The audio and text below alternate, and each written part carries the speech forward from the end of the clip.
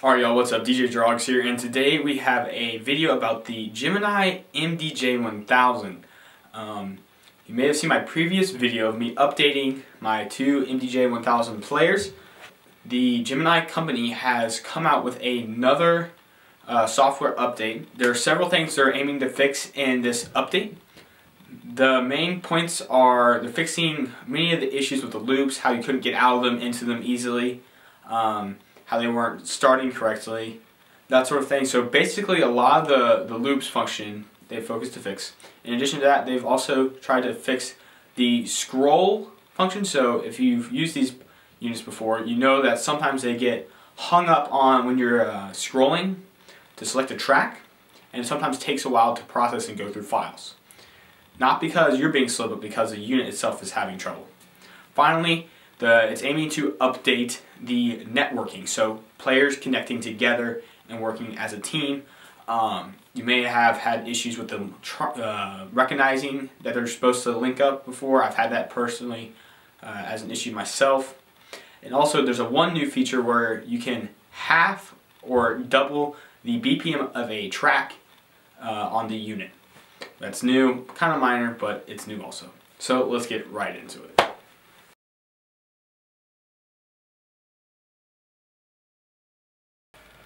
Alright y'all, so the first thing you gotta do to update these units is you got to download the updating software from Gemini's website. So we'll go to that right now. Just pull up your web browser and go to Gemini. And it'll be Gemini Sound. And load it up there. And what you're going to go to is you're going to go to DJ Media Controllers MDJ-1000. Now that you're on the MDJ-1000 page, you're going to go to Firmware Update, and you will download the firmware update based on what platform you have, PC or Mac. So you'll download it and go through the installation steps on your computer. I've already downloaded it though. Alright y'all, so the next thing you're going to do once it has finished downloading is you're going to open up the software here. Now this is what the screen will look like. You'll have Gemini Updater version 9 for the 6.2 update. Now that you have this open, what we're going to do is we're going to come over here and we are going to take the USB cable hooked into the unit. If you do not already have it hooked in, you need to go ahead and plug it in. But we're going to take the USB, which should be already plugged into the back of the unit. Let's check though. Yeah, you can see it is right there. It's this right here. That is the plug-in. Now what you're going to do is you're going to go over here with your USB cable and just plug it into a USB port of the right side on your computer. So once you have that plugged in, what you're going to do is you're going to go back to your unit and you're simply just going to power it on from the back. And you can see there it's booting up. It'll take a second or two to boot up, about 20 seconds. And you'll see 6.1 is the current version we have on it.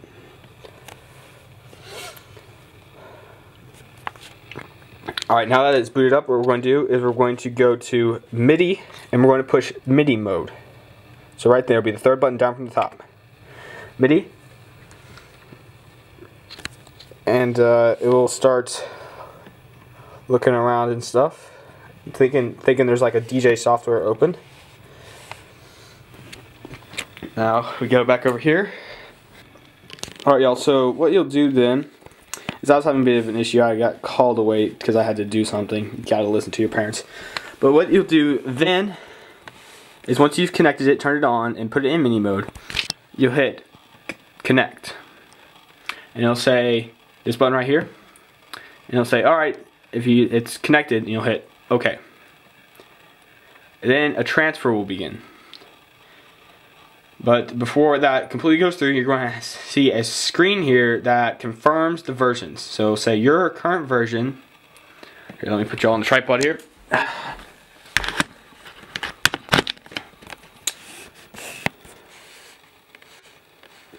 says your current version is 6.1. the latest version is 6.2. Would you like to update to the latest version? And of course, we want to update to the latest version, so we'll just hit yes. Okay, also one important note is we have to do after it's downloaded the new version is you have to hit update device.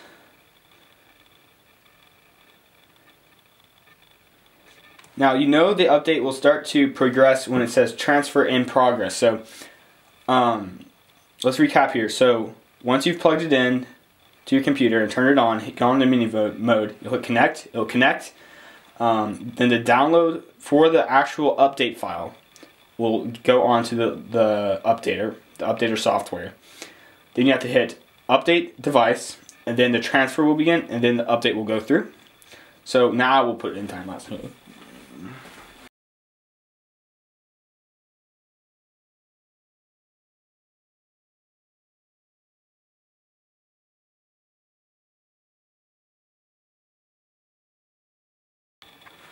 Alright y'all, so now we're back here, and now that we have done this step here, it'll say transfer complete, update finished. And if it updates successfully, you'll get this message here. It'll say update installed correctly. Please close program and disconnect / power off your controller. I'm not sure why it says that. It should probably say player.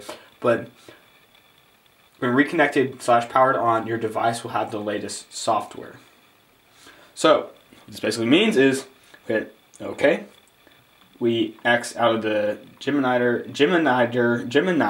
updater software, and we just swing over here, and all we gotta do is simply power off the unit, then swing back over here, unplug the unit, and if all went according to plan, when we turn the unit back on here,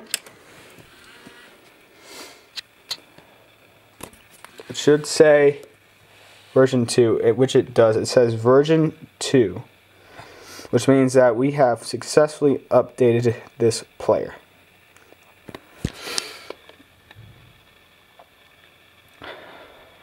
Alright, awesome. Alright y'all, that is all there is to it to update this player. So, let's recap.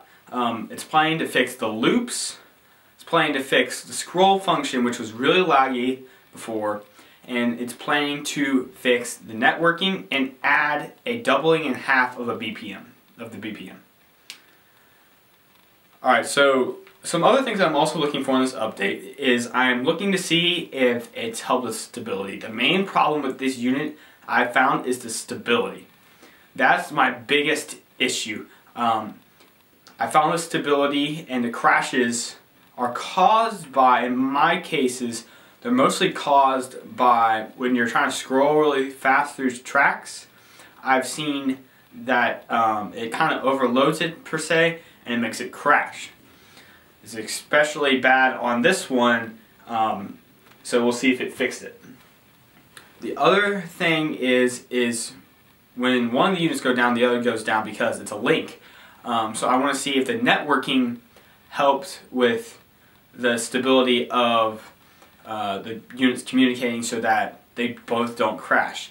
I don't know, the coding and the exact issues why they crash all the time, but that's my observations of cause and effect and how actions that we do as DJs on these units just normally affects their chance of crashing. So now I'm going to play around with them with a couple minutes, see how they're working, and I'll get back to y'all. I'm not going to include any clips of me DJing on them just because of copyright. But I'll get back to y'all. See you then. Alright y'all, I've been messing with these for a while now since I've updated them, and there's definitely some things I'm really happy about that they've definitely fixed, making it a better product, making it more stable. Let's talk about those first, actually. So first of all, the scroll function, where it sometimes really got jammed up and immediately made the unit crash, is working a lot better. I only had it stick a couple times, and what I mean by stick is it only got stuck and didn't scroll down, I think once or twice, which is a lot better. especially because before, anytime I was doing a really fast transition and I had to get to another song really fast, even if I knew exactly where it was, you know, I couldn't go fast because it would get stuck and it was just taking longer. But anyway, that's besides the point now because it's fixed for the most part, and even the sticks I did have were really short, not more than 3-4 seconds, which is pretty good.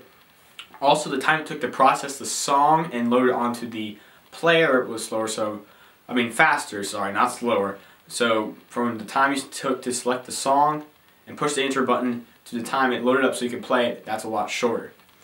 Now, there's still the issue with the album information and artwork not coming up as soon as it should. Another thing that I wish they would do as well is I wish that they would make it so that the screen would stay up there longer when you're selecting the songs so you can look at the info. So those two things, if that makes sense. So first off, making it so you can really see the actual song information, like album, artist, that sort of thing, because it doesn't come up correctly most of the time.